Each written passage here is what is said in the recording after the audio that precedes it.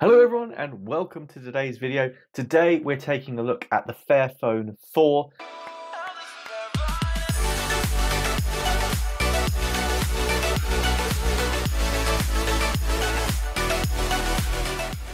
This test unit has kindly been provided to me by Marina, who is a company that is selling a range of Android smartphones that are using their EOS, which means completely removed all Google services, all Google, de-Googled as they call it. And that's going to be quite an interesting one. But today we are taking a look specifically at the Fairphone itself, not so much worried about the operating system. One of the great things of the Fairphone is the fact that you can freely flash different operating systems. So let's get into it, let's unbox it, and let's check out what we have in here. Okay, so let's take a look at the Fairphone 4. As previously mentioned, this is a test device from Marina, and it's running their EOS, which we will take a look at in great detail in another video. But today we're going to see what you get in the box with a Fairphone 4, exactly the same whether or not it's a Marina version or a normal one. So first off, it's worth noting that all the ink is soy ink, it's all cardboard packaging. It's nice, it's kind of a nice rustic feel to it. And as it says, flashed with EOS as well. So we can open up, and I actually quite like this kind of concertinaed effect that we're getting here with all the different information, modular design, extended warranties, easy to repair, long life software support, and obviously the device itself is also made from lots of recycled materials and all that sort of really good stuff. And then the only thing really in the box is the phone itself, but we will just put that to side for a second and see if we get anything else. Again, all cardboard packaging, a couple of Marina stickers, which is quite cool. I like those, always like a good sticker. Some quick start guides and Gumph, and then a thing about Marina as well, and kind of all the details there. But we, like I say, we'll be getting into a lot more detail on that later in another video. So let's pop that all back in there, and obviously the main thing that we are interested in is the phone itself. So let's take a look. It comes in this nice little paper sleeve to protect it, and here we go. Here is the Fairphone 4. So let's get this all out of the way. It's worth noting, of course, that you don't actually get even a USB-C cable. There's nothing else in the box.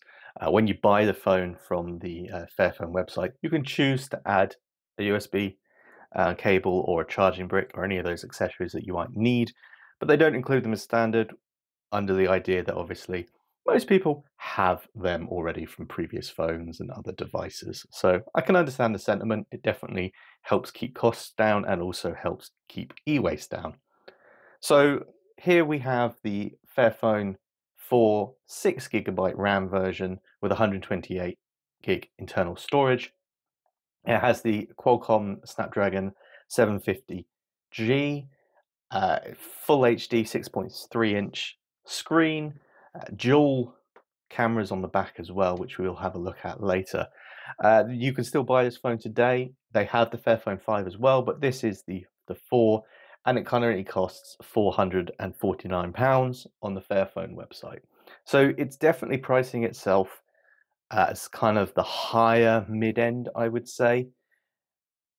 Let's see if it holds up to that. Now, of course, you can choose whether or not it comes with normal Google Android. It would come with Android 13, but in this instance, we are using EOS instead, which basically means there's no Google services on it, which is kind of definitely going to be interesting to explore in its own right. But let's have a look at the phone itself. So, like I say, it's quite standard slab of black on the front, very Black Mirror-esque.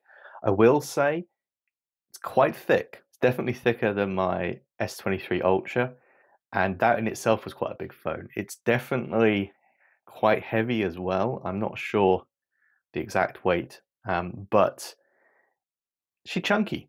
Yeah, and I guess, you know, a lot of that is just to allow for that modular repairability, which we will get into in a while. But overall, it's not a bad looking phone. We've got this kind of grey back plate, the two cameras, flash, Yeah, on the sides, two buttons, the power button, which is also a fingerprint scanner. On the bottom, you've got the USB-C port, speaker port, and a microphone. Another microphone. This is how you take the back of the case off. We'll have a look at that in a second. Another microphone. And that's about it, really. No audio jack, but let's be honest, audio jacks are kind of dead at this point, that's for sure. And nothing really else to speak of, other than, of course, its party trick, which is that you can definitely take the back off. So let's get the back off and have a look inside. Editor Zachary here, just stopping in to say, if you've got this far into the video and you're really enjoying it, please do hit that subscribe button. Only 0.7% of people that watch my content are subscribed. And I'm still an absolutely tiny channel. At the current recording and editing this video, I have 444 subscribers. It's a nice number, but I'd like it to be higher. Please join me and help me get to that 1,000 subscriber goal. I would love for you to be along on the ride. We have lots of cool content coming up. Thank you. Anyway, back to the video. And here you go, with the back off, you have full access to the battery and other components in the device. Now, I had to go and get my old HTC Desire because I think actually a lot of people won't even realize that this is how phones used to be. You used to be able to just take the back off, have full access to the battery. It's where you'd put your SIM card, your SD card, and all that sort of stuff. So definitely a callback to the old way of doing things. But what that does mean is, yeah, everything is repairable. You can take the battery out. You can replace the battery, no problem. You've got a SIM card, micro SD card slot as well, which is great. So even though there is only 128 gig storage, it's fully expandable. And these other components also can come out with just removing the screws. We will do a full teardown, so look out for that video as well. But yeah, it's kind of a nice callback to old devices. Now, of course, there are downsides to this. There's no wireless charging, for one. And obviously, there's no proper waterproof either. It's rated IP54, so you're not going to be able to dunk this properly in water. You're not going to be able to get it really wet like you can with a lot of modern smartphones, because it's not a sealed unit. You can definitely have that trade-off with the modular design. Okay, so next up, let's get my SIM card in here and let's get this booted. We'll say I'm doing a separate video of the actual operating system, but I want to check out the cameras and also just see how well this fingerprint scanner works.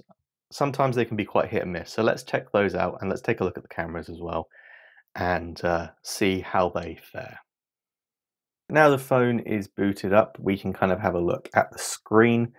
It's not bad. It's not a bad panel. I have noticed that, especially if you open up a strong white background, there's some kind of blurring, darkening around the top of the screen. I'm not sure the camera's picking that up. That could just be this test unit, but it's definitely not an even brightness across the whole screen. Other than that, it's perfectly responsive. It's completely usable. I would have no problem with this whatsoever. Having a look at the fingerprint scanner, well, that seems to do a pretty good job too. By the time you touch it,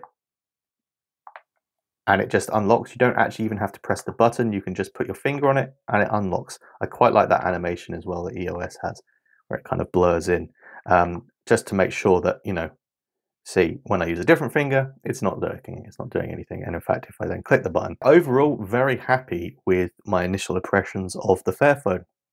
Let's take a look at the camera quality.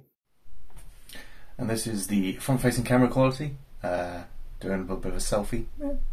It's not too bad, actually. And this is the wide-angle lens. Not the best, actually. Both this and the selfie video look much better on the phone screen, but now it's up on the big screen. It's not great. Image stabilization isn't great either. This is our like 1x normal lens. I'm just panning down and it's wobbling all over the place. It's worth noting, of course, here that the version that I have doesn't really probably have any AI or any third-party stuff going on to stabilize it, because this is the EOS version. The standard Fairphone might be better. So in terms of photos, this is a photo of the normal back camera, the 1x zoom. It's okay. It's not handling the light levels so great. It's a bit washed out. I'm not a camera expert, but the colors aren't great as far as I can tell. And then the selfie, it's a bog standard selfie camera. It's kind of fine. This is definitely not a photography phone. It's serviceable, but nothing special. So there we have it. There is a quick look at the Fairphone 4. It's a device that I really like. I have to admit, it stands for a lot of really good things. It's great to see a company trying to build something that's more ethically sourced, but also repairable. This is a smartphone that really feels like you actually own it. You have the right to do what you want with your hardware. And you don't see that very often anymore. Now, on the downside, of course, for the spec that you're getting in the Fairphone 4, it's not really worth the money. I think for the average person that's looking to just get a mid-range Android smartphone, this isn't going to be it. This is more expensive, heavier, thicker than other devices on the market. But if you were trying to really be conscious about your impact on the world, this is a great way to go forward and still be connected. So yeah, I think this is a very interesting device and a very interesting concept. I'm looking forward to taking a look at the Fairphone 5, which is their latest model. They're currently selling both, I guess, offering the 4 as a lower range device, and the 5 is kind of their flagship. So it'll be interesting to check out the differences there. But again, I have to say thank you very much to Marina for supplying this device for me to test. If you are interested in Android phones that don't have Google services, that keep your privacy 100%, all your data, all your hardware, all that kind of stuff, do go check them out. I do have an affiliate link down below. This video isn't sponsored. They've literally just sent the device so I could test it out. I have to send it back. But I will get a little bit of a kickback for anyone that does use my affiliate link. So please do go check that out. Thank you very much for watching. We'll have a few more videos on this device and Fairphone 5 as well. We're going to have a teardown. We're going to also look much deeper into EOS and what you can actually do with it. And I'm also going to do a bit of a trial, actually use this as my main device for a week and see what my experience is like as well. So some real world experience coming soon as well. So do make sure to hit that subscribe button if this is the kind of content that you're interested in and you want to see what Android is like without Google. It's definitely going to be very interesting. There's some really cool stuff I've already seen. Some stuff that might be a bit more of an issue as well. So let's make sure to be subscribed, ready for those videos. And of course, if you've enjoyed this video, please do hit that like button as well. Thank you very much for watching. I hope you've enjoyed it, and I'll see you again next time. Bye for now.